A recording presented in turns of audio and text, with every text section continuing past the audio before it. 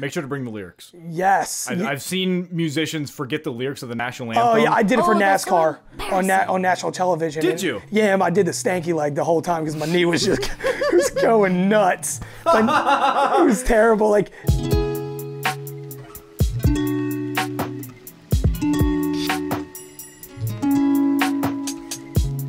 Hello, and thank you for listening to the Maximum Mediocrity podcast. My name is David Shockley. And I'm Morgan Miller. This is the podcast that interviews people that aren't famous, but should be. Today we are joined by lead singer of the band Chaplin The Kid, Patrick Liberatore. Patrick, welcome to the show. Thank you, how are you? Doing great. Thank you for coming. Thank you. I did say your last name correctly, You right? did. I was concerned because with a name that awesome, there had to have been some type of catch to it. Oh yeah. Seriously, he asked me 4 times if that was your real last name. Mm-hmm. I did. It is. If people don't believe me, it's just my secret name, so nobody else knows who I am, what my real name is. But no, that is my real name, and everybody says Liberatore, and I'm just like, That's what I thought it was, honestly. butchering it. No, Liberator is true, and I don't know. Everybody thinks it's a stage name, but I was like, all right, we'll just go with that. It's a natural stage name. You were born to be a performer. You're born into I this hope family. so. Absolutely. So you are here. Could you tell us a little bit about your music? So we are a Southern alternative. We were just talking about earlier before the show that it's just a different style. I mean, I know a lot of people listen to country music now as pop. And to me, I kind of felt like taking different genres like hard rock, country, alternative, and just kind of intertwining them together and making something different where it's not your normal style country music. And because I don't sound country, I don't have any twang to my voice other than my dad being from Maryland and my mom being from Alabama. That's it. So I'll put that right out there. It is, we just like to be us. We're just multi-genre and we don't like to hold any bars. We like to just reach for the sky. And how long have you been a musician for? Since I was 16, I was a drummer at the age of 4. And just taught myself. And at 16, I started to do more touring professionally. And just this past year, I actually made it my job. So it was just time for me to leave the 9-to-5 job and just continue my dream. And, whatever happens, happens. And you just don't give up. If you want to be the best, work harder than the rest. And that's kind of my motto throughout this whole thing. What made you take the leap from the going full time? I think that's an incredibly intimidating step. I'm sure it took a lot of thought for that. It did. I remember at the time my fiance, who is now my wife, we were speaking on just certain things that like you get one life to live. Normally you get 80 years if you live a healthy life, normally on an average. And I was like, here's the deal. If I'm going to do music and I'm going to take my weekends where that's the only time at that point that we got to hang out. Hi, Kitty. How are you? And he's good. You could be a part of this interview too. Yes. That's Liberace the cat. I'm sorry. Yeah, how are you? You got the nice color and everything. And for me, I just told her that, hey, if I'm going to do music like part-time, it's like a full-time job. You want to get full-time. And for me at the time, we were doing part-time gigs on the weekends. And then finally she said, here's the deal. You've been a preschool teacher for 7 years. What are you going to do with your life if that doesn't work? You're so good at making these songs. What are you going to do about it? So just took 24 hours later. All right, here's the deal. Called up my boss. I'm done. Thank you and goodbye. And hung up. I looked at my dad and I said, here we go. And he was like, what do you mean, here we go? I was like, well, quit my job. Let's go buy thousands of dollars in sound equipment, instruments, all of this. We're going the whole 9. And there we go. And now we got a Nashville booking agent a year later. That's right. Yeah, I saw that you got the booking agent. So is that different from like being signed to a label? They just do your booking. Yeah. So how it all works out is for your booking agent, sometimes there are booking agents where they will have PR people, or it will be tangled with a record label or some type of that sort, or an entertainment deal. For these people, it's all just booking, and they are strictly on just country artists. But the one thing about us was they wanted to take on a different style, multi-genre that has a Southern twist, and give it a try. So it's like 21 Pilots, but in a Southern realm. That's literally how we are. It's the way you watch 21, we just have just one more extra person. We have 3 guys. One's a drummer, one's my bass player, and then myself that sings. We backtrack all of our guitar work. We will sometimes backtrack drums, so then the drums sound a little bit more full. Bass we backtrack, so it sounds like there's 2 basses.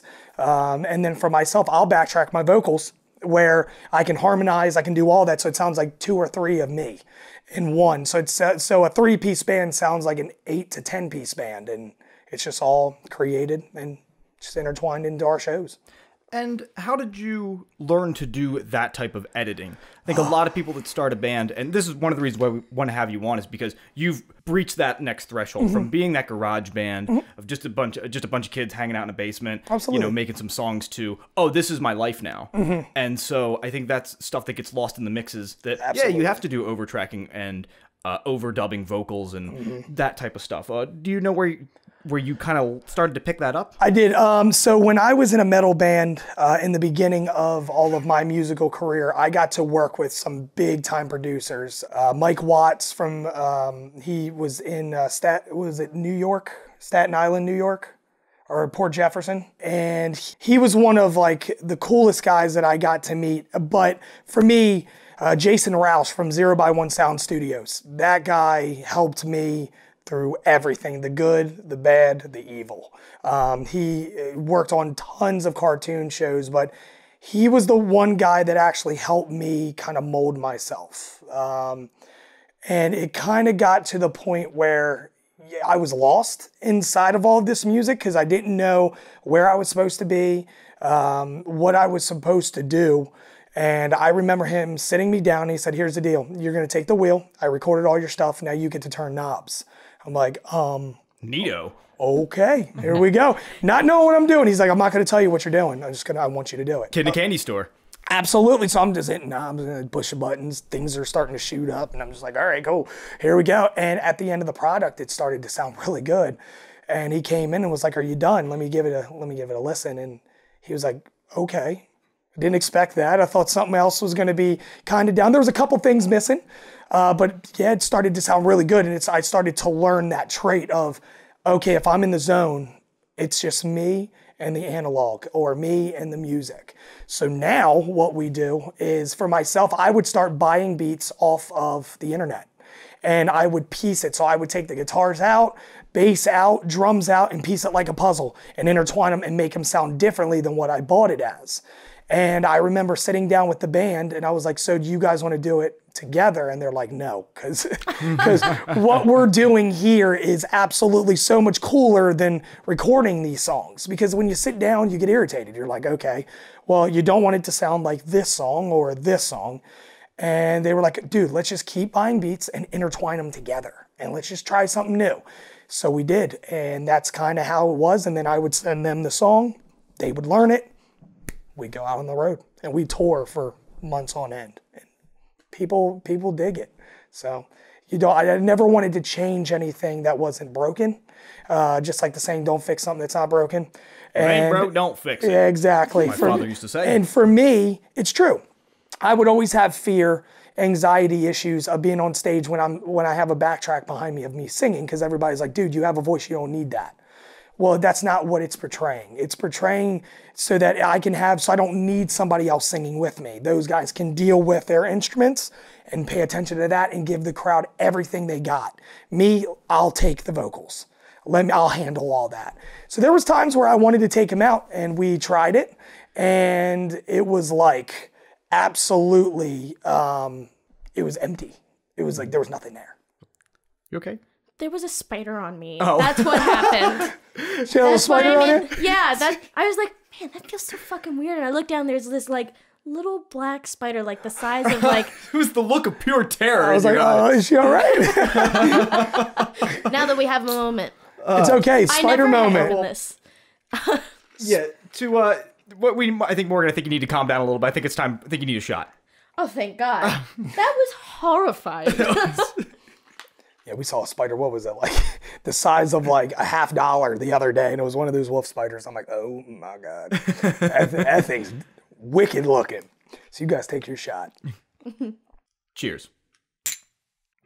Oh, that is not a prop. I'm guessing that was tequila. Yeah, Morgan, what was that? Oh, that's New Amsterdam vodka. Whew. Straight vodka. What time is it? What time is it? 1:30? Yep, that's time to start drinking vodka, I guess. 1:33, yeah. That was pretty harsh.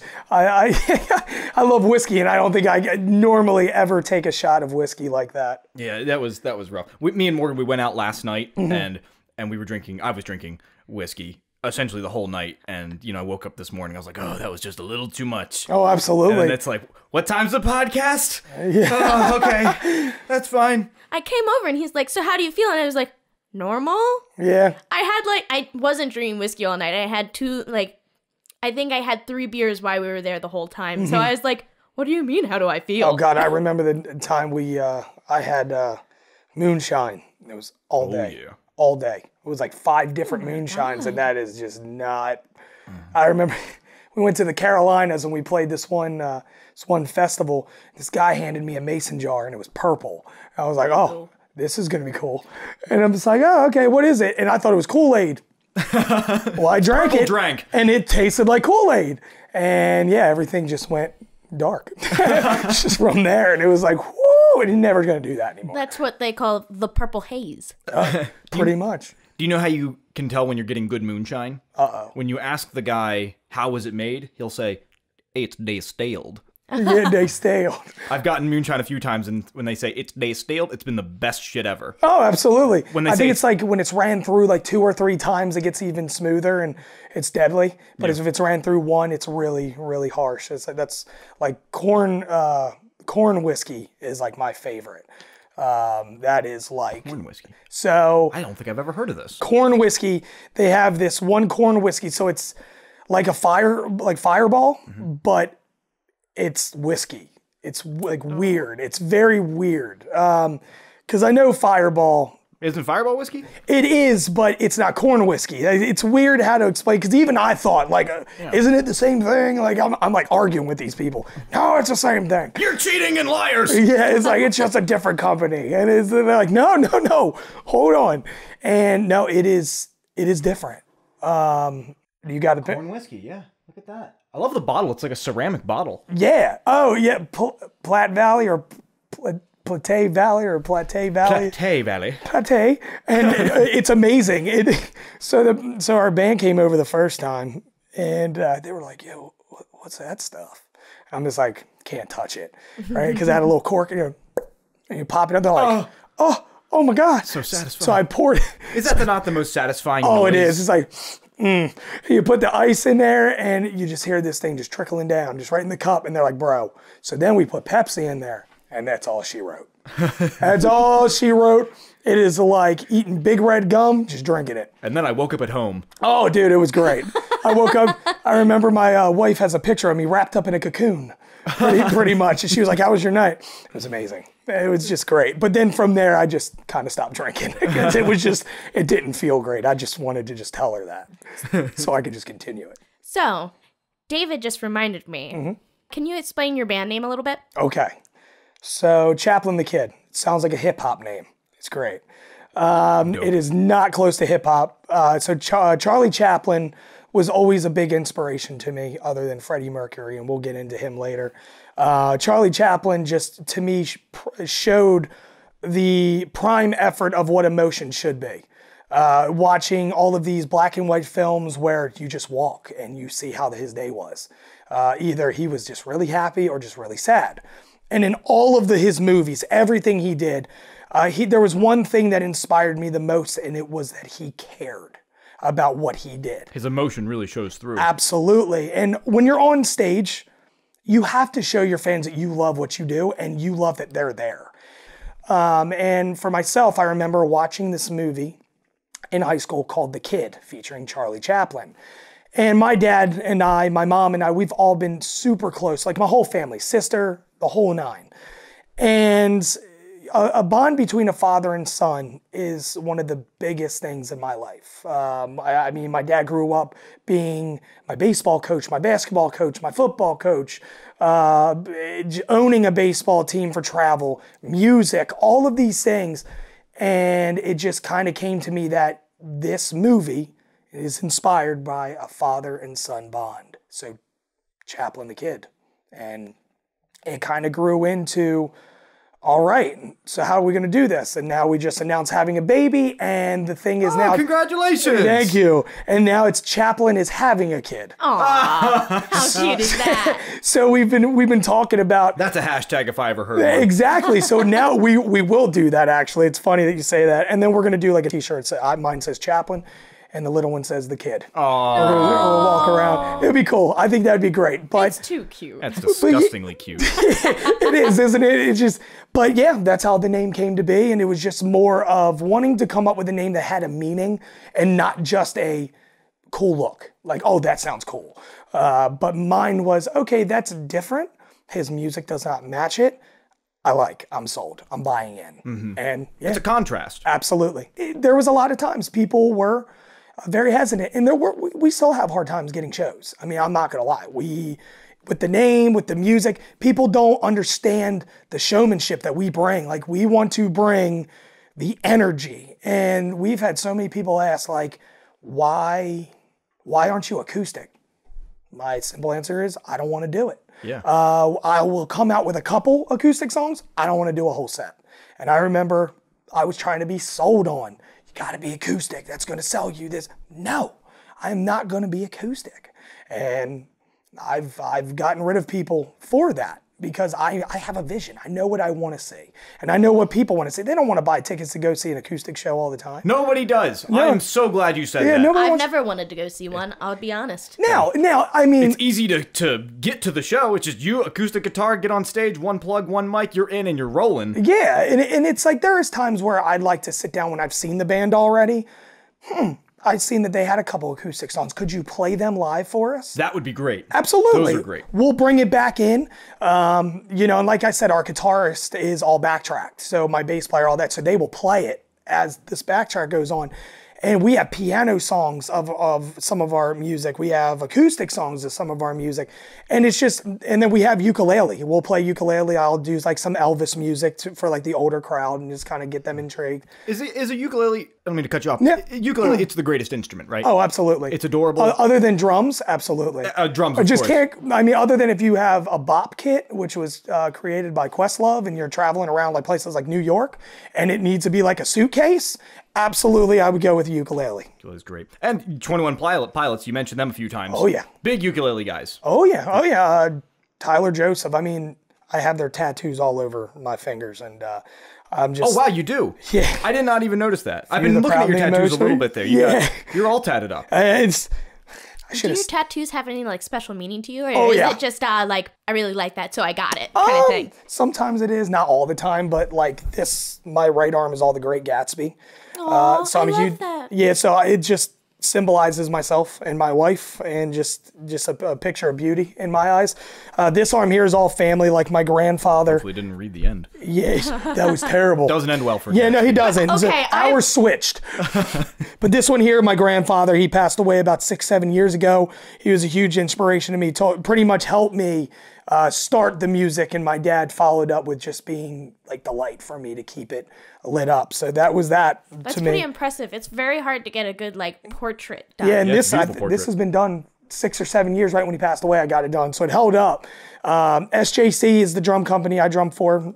Chaplin the Kid, I did the logo, and then a lot of this stuff is all family in my life. And then we went to California and went out to Hollywood, and yeah, I just got the Eye of Anubis because I just thought, hey, get a tattoo in Hollywood. Nobody really ever gets to say that, and we just did that. So if there's any random, it would be that one. Is there a tattoo that you had to talk yourself out of? It doesn't look like there has been.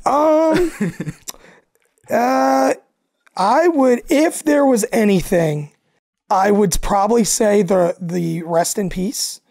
Just because this actually symbolizes all the people that doubted me. And so that's why I tattooed Rest in Peace there, because it always symbolizes that the people that made fun of you, you're killing them with your music, and you got it. You're doing it. So, but it's like, because I'm not that type of person, but then it kind of, you go back and you're like, all right, I like it. But then you kind of hate it at the same time, because you wish that you could just kind of just sever ties, and we're cool. If there was anything, it would probably be that one. Probably that one. Yeah. quell the haters a little bit. But Oh, yeah. you're right, I understand it. It kind of that's one thing about tattoos. Like, I only have one tattoo because I'm so scared that I'm going to get a tattoo for a reason and then I'm going to change that reason later on. It's like, well, this is a representation of me now, but will that be a representation I mean, of me people later? come to me, it's like when you try to get a 9-to-5 job, like I have 2 nose rings and like over 80 tattoos, and people are like, oh, you're just a terrible person. And I'm just like, Oh. You're like, damn right. thanks. How did you know? Would you like to see that? Then they start seeing your shows and how you bring children up on stage and you allow them to take the microphone and sing your song. And they're like, oh no, this guy ain't bad. So that's why I got away really personally from the 9-to-5 and all that. So, but other than that, I mean, huge Batman fan, had to put haha because I love the Joker. So I had to put that across my finger. So when I point at people, it's just laughing at them. So I mean, but other than that, no, there's no tattoo I really ever regret other than I put it on my body because I wanted to represent me as like a walking comic book. So, I love it. I want to ask a little bit about country music. Okay. Can you tell me what your favorite country song is and why it's Take Me Home Country Roads by John Denver?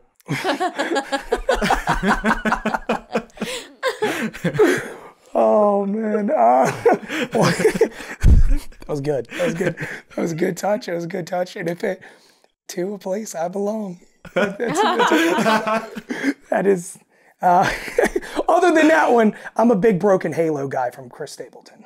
I love Broken Halo because a lot of people, I mean, we all go through some very tough love stories, and we go through a lot of tough family matters.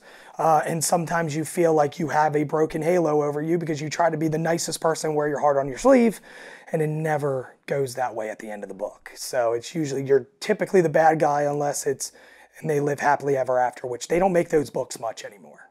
So I would say Broken Halo, but that one's good. That one was good. I'll give you that one. I'll be honest, I'm a huge country fan. Okay. Anything outlaw country, I'm in. Okay.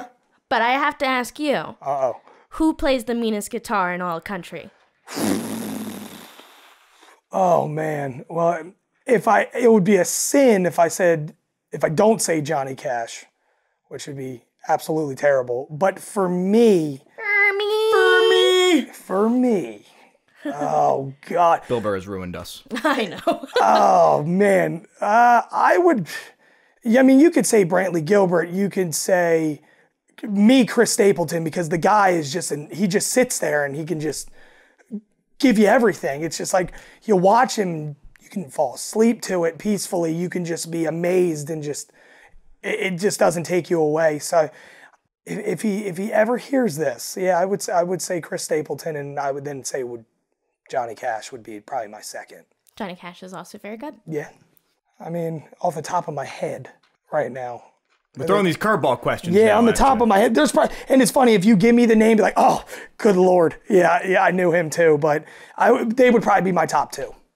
I think it's a good answer. Unless Leonard Skinner can be placed in that because they were Southern rock. Yeah, it totally counts. So I would, but then if you want to throw them in there, they'll just take the whole championship because those guys were just, wow. Just gods on the guitar. Oh my God. As a country musician, can you give us some step-by-step instructions on how to, in fact, let the good times roll? Just be yourself. just be yourself, Step 1, be yourself. Be yourself. Step 2, don't allow anybody to take you away from what you feel is going to be good. Just be yourself. Here's my number 3 point. If you want to be the best, work harder than the rest. Because if you don't work harder than anybody, you're going to be generic. Do you think Hank would have done it this way? Absolutely. Absolutely. Because, I mean, think about it. Hank Williams. This think about it. Just try to fathom that name, right? Mm-hmm. He wasn't, I mean, music was different back then. We had no social media. We had no iPhones. We had nothing to promote us at home. We had to get out in the fresh air, cold weather, hot weather, whatever. You had to promote it. We had venues that were actually open and not closing down.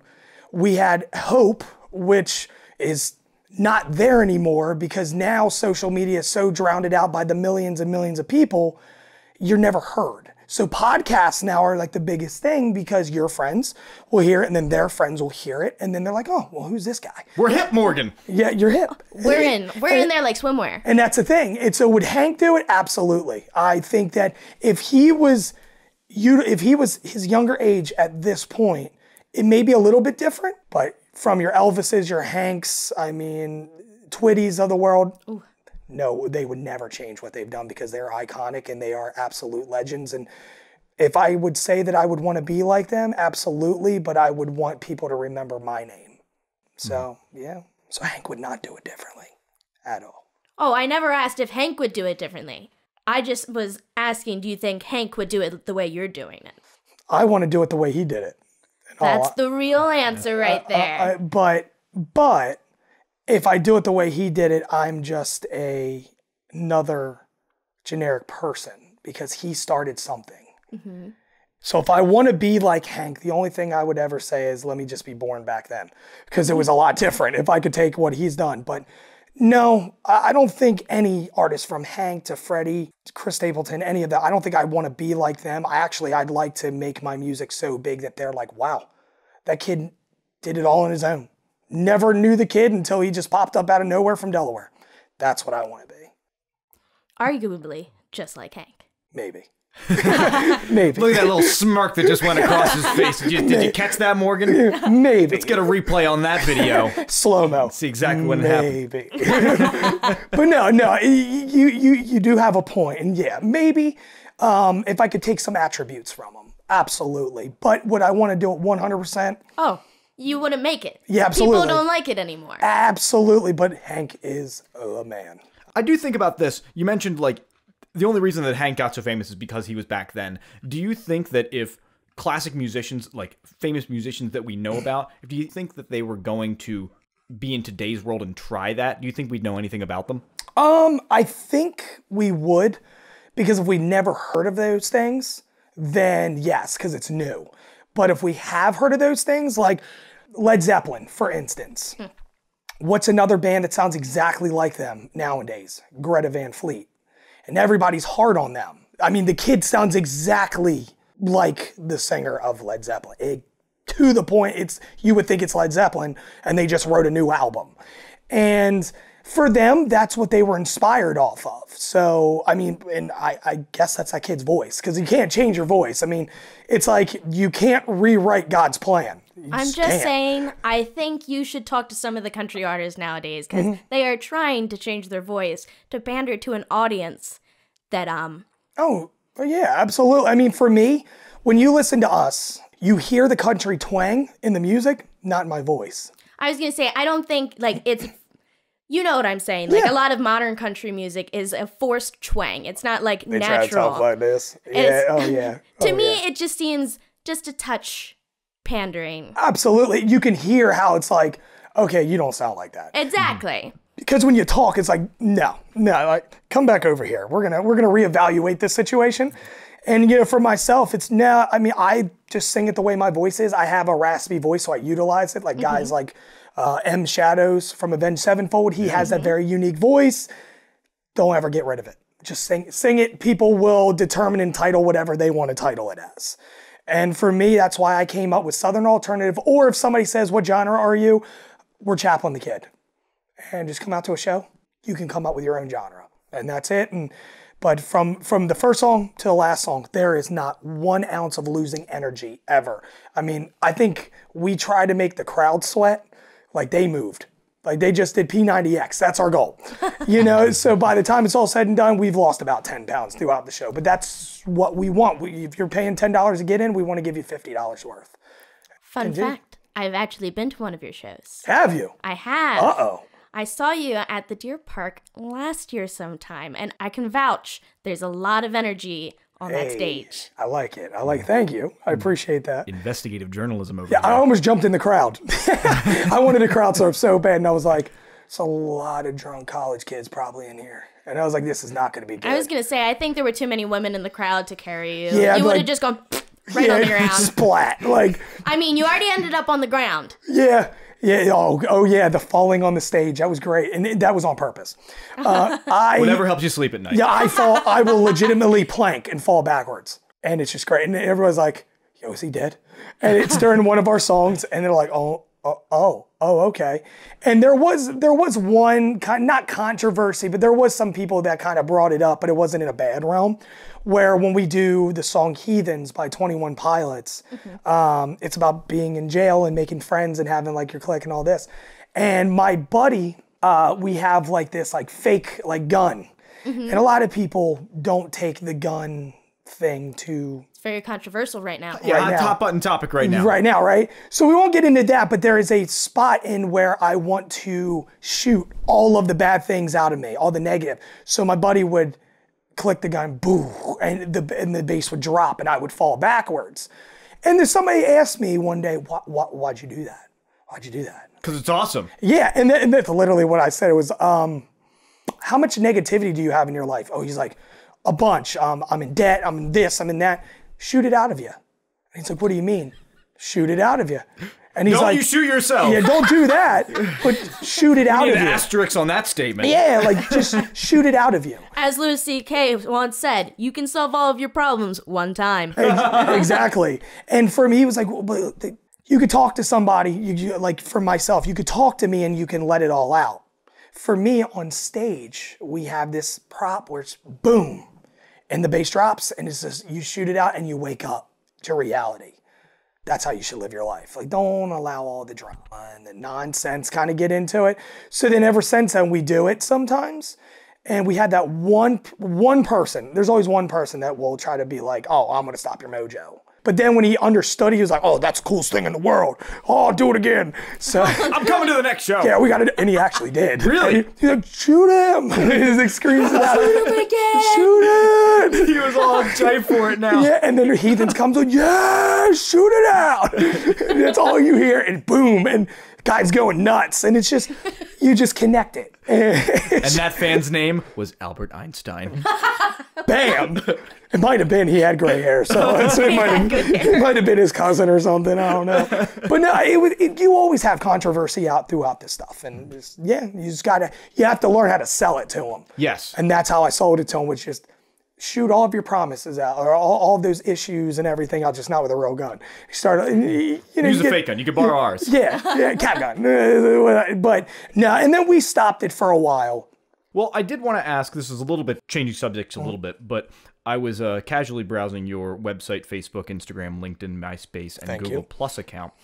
And I wanted to ask you about something on your Instagram. Okay. On the Chaplin the Kid Instagram. Okay. Do you have all the other members of your band locked up in your basement? And are you forcing them to make bodacious beats against their will? Because I have not seen a single picture of them on the Instagram. Hashtag Chaplin the Kidnapped. You had a lot of time to think of that one, didn't you? I did. I'm very proud Are they of myself. locked up in the basement? Bodacious. Chaplin. If we get enough comments on the video that says hashtag Chaplin the Kidnapped, we will launch a full-scale investigation. That's fine. It's a good question. Next, Your Honor. He pleads the fifth. Yeah. No, it was just more of trying to give them the proper way of announcing them, which is we have a music video tomorrow that we're doing. Ooh. And the band finally is a part of it. And for me, I'll be honest, I was scared to even put members in this project because it was my solo project. It was my baby. It was everything that I wanted. And we had multiple artists that would come in and out and they would just abuse it. So I was like, I'm never putting an artist on there because every time we have this like bad luck of when we get new pictures done, somebody leaves. And we've had that. And I'm just like, nah, I'm gonna delete all the pictures. I used to have them out there. I just deleted them all. And you know, because people are like, dang, how do you got like 29 pictures and you got like over 10,000 people? That was because I was a drummer, and I still am, for SJC Custom Drums. And a ton of people came over and followed us. And I mean, they're the third biggest drum company in the world. Wow. Josh Dunn from 21 Pilots, Jay Weinberg from Slipknot, Trey Cool from Green Day, they all drum on there. So we all know them. So we had a ton of followers that came over to the Instagram like instantly. I'm like, can you like bring them over to our Facebook? So we got like a little over 2,000. We got 10,000 over here. But yes, the Chaplin the Kidnapped might be, I don't know. You don't know if you have people chained up in your basement. I can't tell you that. He doesn't want to incriminate himself is what it is. I can't tell you that, but I will say that might have to be a T-shirt. Chaplin the Kidnapped #. You're welcome. That's yours. We won't copyright Now, that. I'll give you all full. That was all your idea. We just want one T-shirt. Absolutely. Make it 2. There's 2 of us. That's true. The case of we'll on the just share the # one Chaplin the Kid. t-shirt. I will do it if you guys hashtag it and you get a bunch of people to share it. I will make that T-shirt, and that's on your podcast. That is set in stone. If you make that hashtag happen and people are like, "Yo, this is awesome," and make it a little theory, I will make it into a song and a T-shirt. It's a deal. It's a deal. Nobody listens to the show. I was going to say, we got a grand total of like 5 people listening. Hey, but let me tell you, those 5 people will turn into 50 people. But yeah, no, I don't know. They're somewhere. They might be with our new character. I mean, I know we have a character. His name is Dexter Niles. Tell us about Dexter. So Dexter is the superhero of all problems. When you have anxiety, depression, suicidal thoughts, anything, bullying factors, Dexter is there for you. He wears a ski mask, does not like showing his face. He does not like to show you what he looks like because underneath all of the issues, he's burnt. He's burnt out of the problems that kids go through. Kids give up their lives, and sometimes I don't think that we get to hear them fully. And I feel that they have an unspoken voice that they only put it in a book, and then the book gets thrown away, and then the kids get thrown away. So Dexter Niles is this character. He was my imaginary friend, true story, throughout my whole life when I was a kid. I named him Dexter and I wasn't cool enough to come up with Niles when I was a young kid, but I had a friend named Dexter, and he was the same age as me, and as my music progressed, he grew up with me. And 10 years ago, I wanted to put him to sleep because I really wanted to be a better person. And then my anger issues started to come out after I started seeing a lot of issues through music. I mean, you drink a lot, you stress a lot, you lose a lot of your family, you get disconnected from your family. So Dexter was kind of that guy that was that dark, kind of very deep voice in my head that was just telling me to get through, you're okay, but I'm still sleeping. So if you ever need me, you just wake me up and I'll be there for you. And for myself, I was like, okay, it's time to wake up, Dex. And Dexter Niles became this one entity. And now he comes out and he comes to our every show, and he has his mask on and he starts off every show.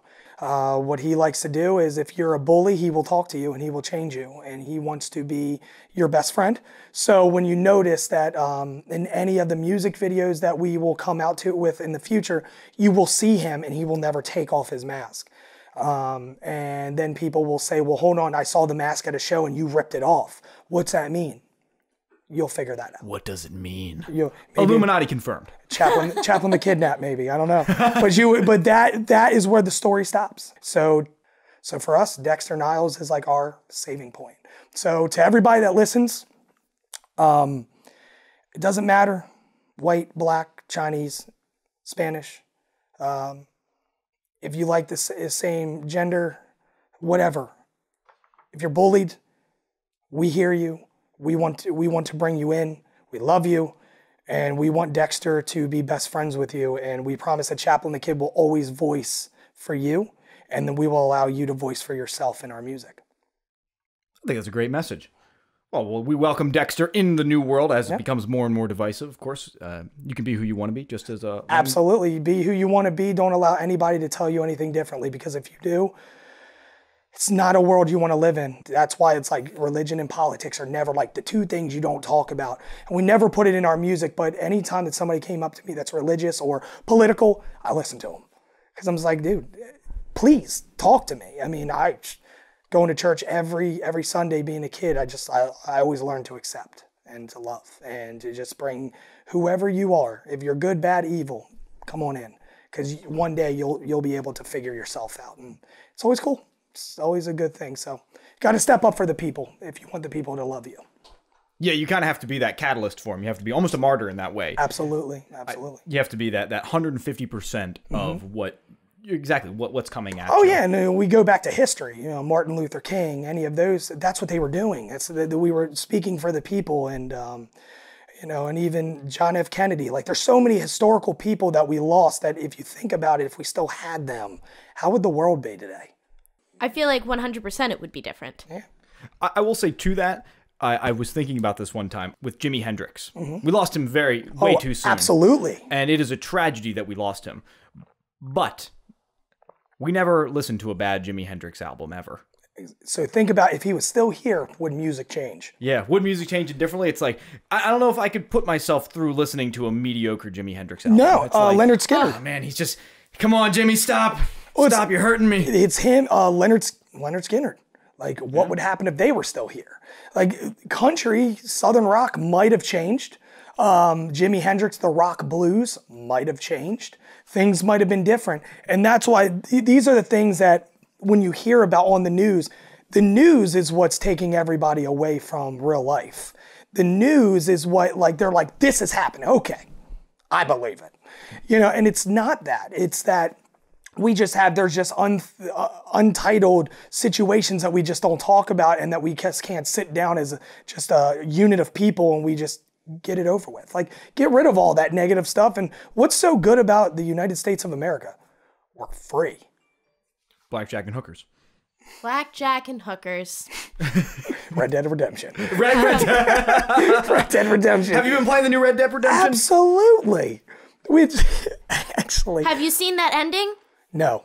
Oh. Don't tell me the ending. I didn't play, but I did watch someone else play. Really? Now I've been playing just the online. And I was like, yo, Dad, come up here, check this out. And you hear this girl in the background. I see him. And I didn't know. I forgot, like, online was you can shoot each other. And it was like, boom. And I was like, I looked over. I'm like, oh, whoa, what happened to my character? And he flies backwards. And it's like, Get good. Okay, let's do this. And I go, get good. So, I'm not like a gamer, really, but I do have Monster Hunter World. I love it. I've never played that yet. I can't stop playing it. Is it good? I like it. It's hard. It's very hard. And so I come up to my boyfriend. I was like, how do you beat the Demon Red Dog? Because I cannot. I see the name on the screen and I was like, not going to try and embarrass myself. You know what I'm talking about, the Demon Red Dog. So when my dog gets in trouble, you Demon Red Dog. That's every Chihuahua I've ever seen ever. Pretty much. The little thing. Yeah. And he looked me dead in the face with no sympathy at all. He said, get good. Get good. Get good. And I was like, all right, look here, you son of a bitch. You gave me real answers. Because I have tried to beat him 5 times, and I'm going to kill the TV. So now, is that game like a Final Fantasy almost?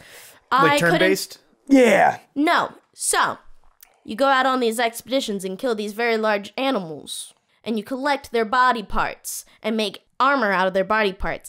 The game rewards grinding, killing the same monster over and over again to get the correct armor to battle different monsters. So you get to build your own monster with the armor that you've collected. Basically, you become the monster. But guess what? They don't tell you this. You gotta wear all matching armor or you get no benefits. Oh, that's some crap. You get no benefits if the armor isn't matching. So you don't find that out until your boyfriend's like, why doesn't all your armor match? So I can't have like raptor legs with like Tyrannosaurus Rex arms? Like you can't do that? I mean, you're still a human, but it's not important. I'm not going to lie, that would be pretty crazy. That'd be pretty dope. I play that game. Skin a dinosaur and you wear it? Exactly. Okay. But the what best monster's going to fuck with you? The best part of the whole game is you get a little companion that helps you fight, and it's a little cat. I was going to say a chicken. No, it's a little cat. A little cat. It's very cute. It looks just like my cat. So you're not a Fortnite fan, are you? I have Monster Hunter World and Skyrim. Okay, Skyrim's cool. And Spyro reunited, cool. Or what? Reunited. I mean, I got a loot llama tattooed on my leg. Excuse me? What is a loot llama? Oh my! Oh, now listen. Explain a loot llama. It's pretty bad when your father knows what a loot llama is before the young adults do. Okay, so I'm a big gamer. Fortnite. It's a Fortnite thing. Fortnite thing. Gotcha. So the loot llama is like a pinata, and it's like the biggest thing to find. They got 3 of them. And when I stress out about my music, gotta go find a loot llama. Gotta go find a loot llama. So it's loot llama time. It's loot. Yeah. I have a big koi fish on my leg. That's what I have. Can't find that in Fortnite. No, you can't. I've tried. I've jumped into the water. Can't find it. I was gonna say you gotta find them in ponds. And then, I mean, if you steal one, it might be kind of crucial. It's rude to steal. You just look. I mean, it would die before you got it back to your house. That's true. Unless you have a really nice sized bucket in the back of your car. Just a 5-gallon bucket. It's just like, Yeah, nothing to see here, everybody. Just koi fish in a bucket. it's just a 5-gallon bucket from Home Depot. Nothing to see here. Me walking out of the Hibachi's restaurant. I actually heard a story about they had just done a drug bust. Okay. I believe, I can't remember if it was local or not. Yeah? But they found an alligator that was stolen when they raided the house. Oh my God. The alligator was stolen from a zoo. Oh, okay. I was going to say, how do you steal an alligator? Still the same question. A lot of food. How do you steal an alligator from a zoo? What do you just throw it over your shoulder and walk out? I mean, they are pretty smart critters. From what I hear, alligators during the winter months will actually stick their nose Just a little right out the water. out of the water, and then the rest of it freezes. And then that's how they don't need to eat. They're fine. All they need is just the airflow. It's pretty badass to say, I'm going to stick my nose out of some water. I'm frozen. What's up? See you in 3 months, fuckers. Yeah, and then you come out, it's like, pow! When I unfreeze, it's over for you hoes. Yeah, it's like you think, oh, you're just gonna keep walking on my grave, aren't you? This is great. But yeah, I mean, but like you see, I mean, Chaplin the Kid, it's fun. It's just, you can... Oh, right, the music, right. Yeah, we're fun. I'll Yes. get back to that. Back to Chaplin. Yeah. It sounds like Yeah. you are a big comedy fan. A little bit. Who would you say, besides Charlie Chaplin, is your favorite comedian? Man, I mean, there is no way to get away from Adam Sandler. Adam Sandler is great. He is aging like fine wine. He is. Just and not his movies. Kevin Hart. Not his movies. Oh, God. Kevin Hart. I love Kevin Hart. I just saw him live this summer. Was he good? Small. He's very small. Very, very short. Very short, petite guy, but he's great. Packs a He punch. was great. But I would say Kevin Hart. Dude, He's is just- great. Oh my God! Like, if I always say that, like, if I ever put him in a music video, absolutely, all I would want is Deadpool. So Ryan Reynolds, Kevin Hart, game over. That is 100% probably best comedy movie, and then just one small little take of Adam Sandler because that's all you need from him, and like Will Ferrell. That's it. Just like 1 second, one word, boom. Yep, that's them. That just welded down all of what they do. And, but there's too many of them. But yeah, Kevin Hart has been at the top. And I want to go see him, though. That's another platform that's oversaturated. Oh, comedy, yeah. Yeah. And it's hard. I mean, it's everything. Books, authors, that's actually oversaturated, too. We just don't see it because we don't look into it. I don't see it because I only read Stephen King books. Well, there you go. And Stephen King, I mean, look, same thing as Hank Williams, like we were talking about earlier. You don't want to change anything. Like, that guy was the epitome of horror. I'm just saying, good luck fucking copying the king. Oh, absolutely. Can't do it. It's every king. Martin Luther King, Stephen King, Larry King? Larry King. I'm coming for you, Larry King. Is he still doing stuff anymore? I don't even know if he's alive. I just had that thought. I was like, no, I think he might be dead, but I'm not confident in that. No, is he still doing stuff? I think he is. He's just really He's old. doing stuff, it sounds like. Doesn't he have like a big beard, right? Yeah, like a... That's right, yeah. And you just look at him like, bro, like, can you retire? Like, are you good? But let me get on your show first. And then it will be all good. Yeah. Dude's Larry King. Oh, yeah. Know that feller. Absolutely. So I did want to... We've had you on for a little while, but we want to test your musical chops here a little bit. Oh, no. We're going to play a little bit of a game. Okay. Let's see if you're worth your salt. Yeah, I'm salty. It's... Out of all the flavors. Can I have some pepper? We have Salt Bay in the other room. Hot sauce. He's been waiting. I like to get saucy. So the game goes like this. It's a 5-question quiz. Normally, if you get 3 questions correct, then we, as the creators of the quiz, me and Morgan, means we're bad at making quiz and we have to do an additional shot. If you do not get that, then you would have to take an additional shot. But in this case, I think me and Morgan are just going to take a shot. Look, if I lose, I'll take a shot. If I lose, that's... No pressure here. No pressure. So hopefully I don't lose. All right. So here we go. Heart attack, here we come. No pun intended. Hey. Oh. Question 1. Okay. If you play all of the black notes on a piano, what kind of scale have you just played? Oh, good God. They're multiple choice questions. Okay. If you do want to take a stab at it without the multiple Oh, choice. God, no. I'm not that... If I was that good, take the whole bottle. Yeah, if you want to run the gauntlet. Yeah. No, okay, let's do it. Pentatonic scale, heptatonic scale, diatonic scale. Oh, God.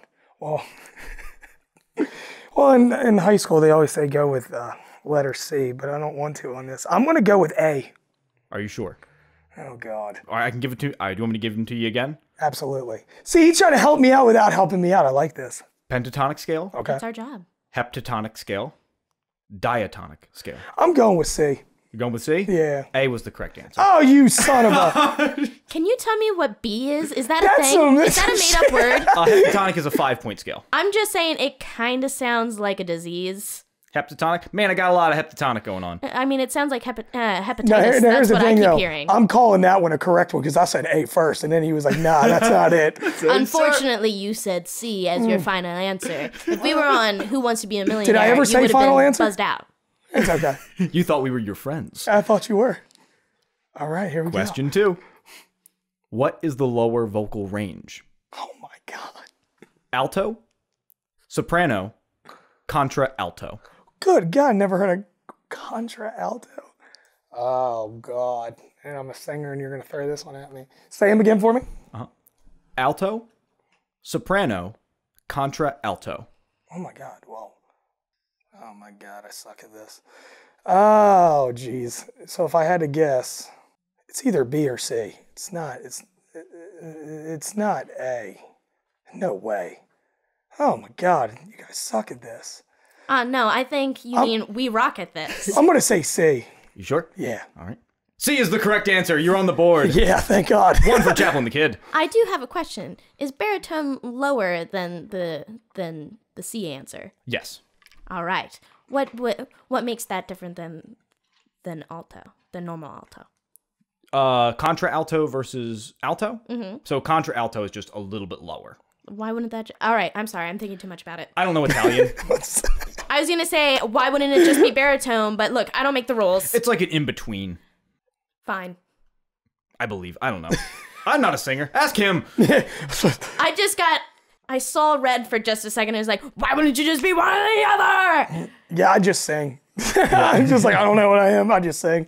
But that's a good one. So now I know. All right. This one's more on the country music side. I was under the impression that you knew a little more about country music off of like the couple of songs that I researched about you. It was pretty. It has a bit of a country twist, so I thought. In all honesty, no. You're about to have a bad time. You're about to have a bad okay. time. I actually never really listened to much country because go. I was actually wanting to be more alternative. But before I got the booking agent that I have now, the guy actually was on the country realm. So he was like, if you do this, I could sell you out more. So I was like, okay, I'll try country. So yeah, absolutely. Yeah. Well, mainly the reason that a lot of these questions are country is because when you Google country, you get a very definite definition. When you absolutely. When you Google alternative, it's across the spectrum. It's game over. It's Nobody everywhere. knows what alternative actually is. It's pretty much everything combined. Yeah. Yeah. All right, let's see what we got. Question 3. Jolene is a classic American country tune about a woman who's afraid of her husband cheating on her with a beautiful redhead. Who wrote and sang this song in 1973? God. Loretta Lynn, Dolly Parton, or June Carter? Let's say Dolly Parton. You sure? Yes. That is correct. 2 for 2. Yeah. There it 2 for is. 3. I was wondering about how good you are at counting for a second. I'm really bad at it. Yeah, Dolly Parton is. She did bomb diggity at that. Have you ever taken a look at the musical aspect of that, actually? Like the guitar riff in that whole song? No. It is insanity. Really? All I know is she still is. I mean, I don't care what anybody says. She's still beautiful. She's a bombshell. She is great to look at. She is pretty. I'm not gonna lie. And then her younger How dare Jolene, she can step on Dolly Parton's turf. Yes, I mean that and Betty White. Betty White's my girl. Betty White. You have come to the right place. Oh, you have unleashed. I mean, I'm about to get a Betty White tattoo soon. So I am the biggest Golden Girls fan. We were talking about doing the Betty White Golden Girl, and then like one of my friends did a tattoo of one of the ladies, and across her glasses, I think it was the oldest one, it said Golden Girl off her lens. I was like, yo, that is Which one do you think was the oldest one? the short lady. Wrong. It was B. Arthur, the tallest one. Oh, okay. Very aggressive. I only liked Betty White. That's all I looked at. Betty White is the third oldest. Yeah. Actually, no, she is in fact older than the shortest one. Really? She don't look it. I know. She didn't look that at all. Well, It's great. oh yeah. I'm so sorry to interrupt your quiz. No, he please said Betty continue. White, it's his fault. Listen, Betty White's great. I mean, you guys want to keep talking about sexy Betty White for a while. I mean, keep on rolling. Question 4. Okay. I'm really interested if you get this one. Okay. Johnny Cash is one of the most influential musicians of the 20th century and was known for his melodic sorrow themes. Which song was not by the Man in Black? Get Rhythm, Ode to Billy Joe, Hey Porter. Say them again. That's not. This is not It's him. not his. Okay. Get Rhythm, Ode to Billy Joe, Hey Porter. Oh, I know it's not A. I'm thinking the second one. That's what I'm thinking. Whew. I'm gonna say the second one. Number 2. So I'm gonna say. Yeah. That is correct. All right. He's officially made it. Yeah. Let's do the last one then. One more, Let's see if just we- for fun. See if you can get 4 to 5. Just out of curiosity, was there some side action? Was there maybe some twos going on No. from the couch? No. Didn't seem like Didn't it. seem like it. No. Maybe not the ode part. Yeah, the ode. Yeah. That It was, throws me off, yeah. okay, let's see. Let's do the last one for giggles. Question 5. Okay. Passing away at the young age of 29, this Alabama singer-songwriter was best known for Hey Good Lookin', Your Cheatin' Heart, and Lovesick Blues. Who is he? Oh God. I'm glad I got the last one right. Oh, hey, good looking. Oh, Hey Good Lookin', Your Cheatin' Heart, and Lovesick Blues. oh my God. I knew the songs. Well, They're amazing songs. yes. Oh, Super iconic. well, thank God I got the last one right because I don't know. I don't know. Okay, I hear the options. Okay. Jimmy Rogers, Hank Snow, or Hank Williams. Oh, I'm just gonna go with C because Hank Williams is the only known one that I know. Of course it's Hank Williams. Influential, Who's amazing. Snow? Can you say A again? Jimmy Rogers. You don't know who Jimmy Rogers is? I don't listen to country like that. I don't know who well. Jimmy Rogers is either. Like I really like look. I don't like. Stole It's these funny. questions off the internet. I never really listened to country until I did this style. None. That's why when people talk about like these new country artists and their pop, it's not pop. It's new generation. That's what I say. It's a new generation. I just like the sounding of the music. I really do. I love the way they use it. Like the slide guitar was my favorite. Banjo, everything. And that's where I think that it intrigued me more to do that style of music because it wasn't my first choice. It was more of like your indie rock, alternative rock at one point. And then... That's why when I saw you, I heard so much that it sounded like the 21 Pilots. But then when I Googled you, oh well, I didn't Google. I Bing. YouTubed. Bing, I YouTubed you, and all of the ones that came up were very country-ish, and I was a little surprised because when I saw you, I was like, huh, that does not match up. It was just because I wanted to connect with the younger crowd. Like, I know a lot of people love country.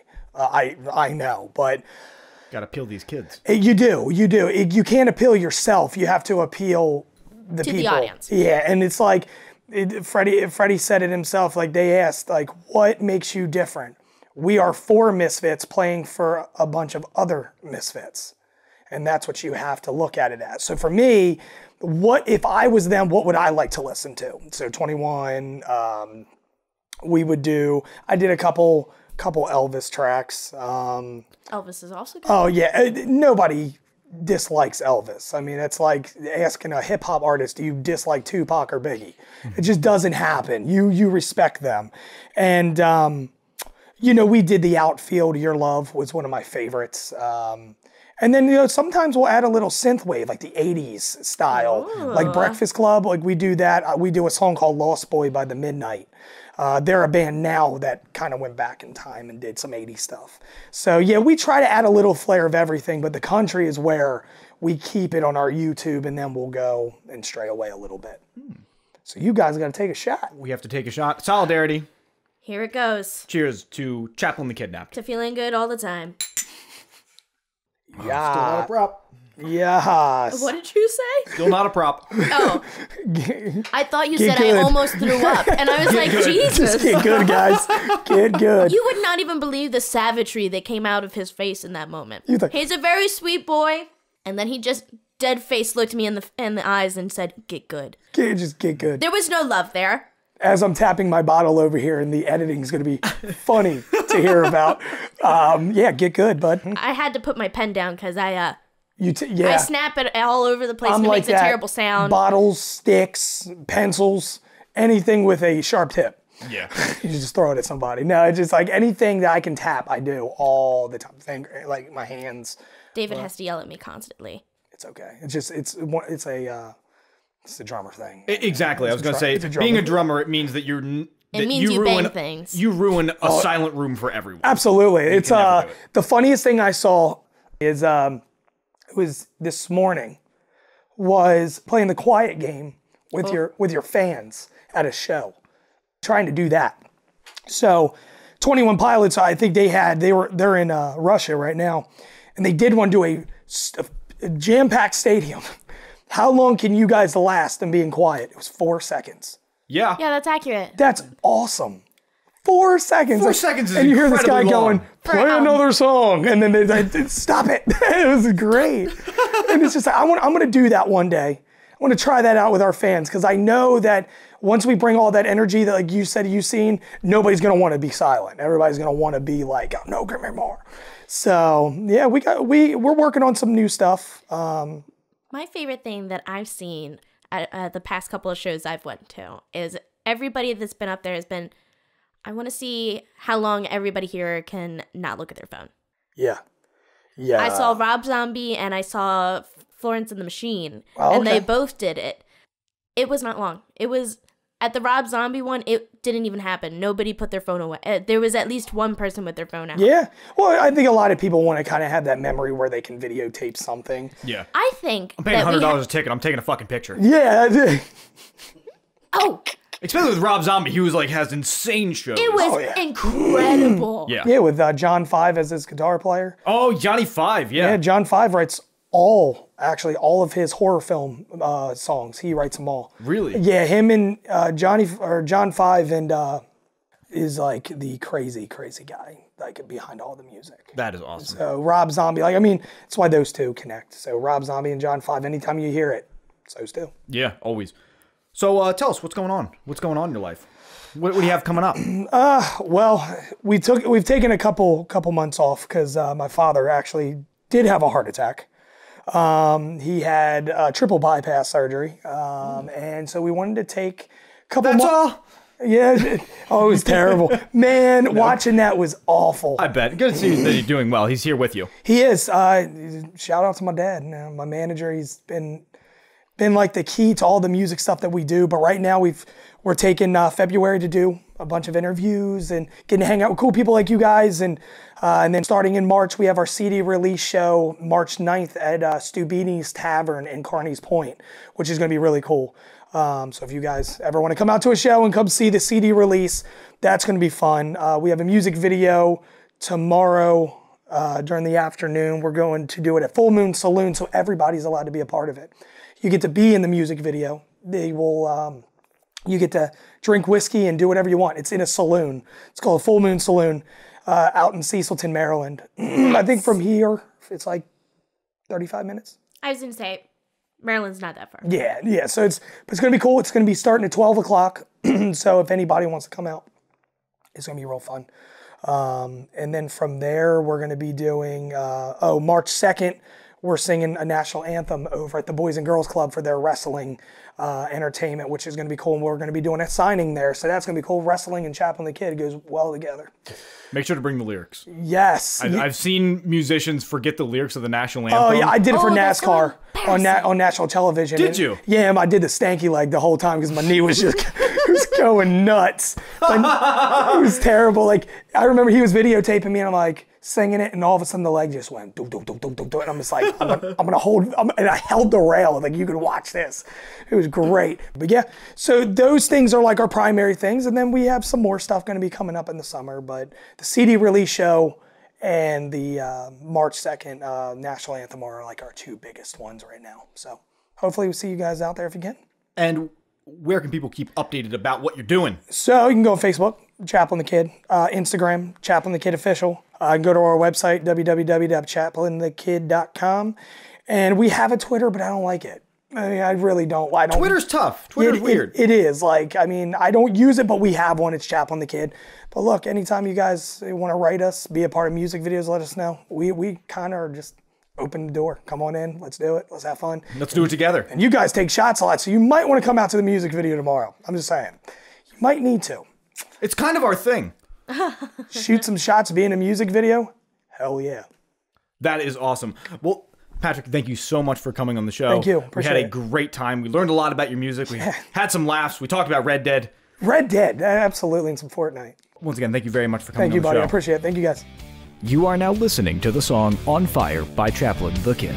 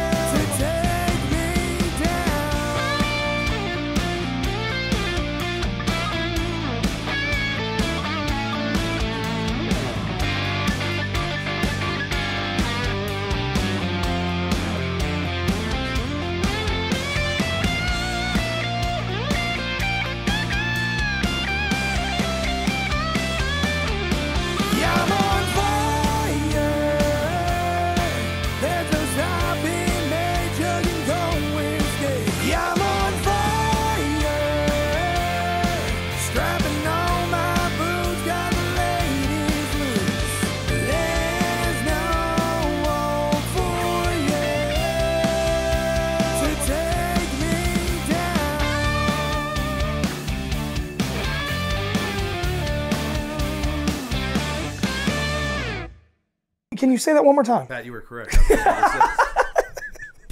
For the bloopers.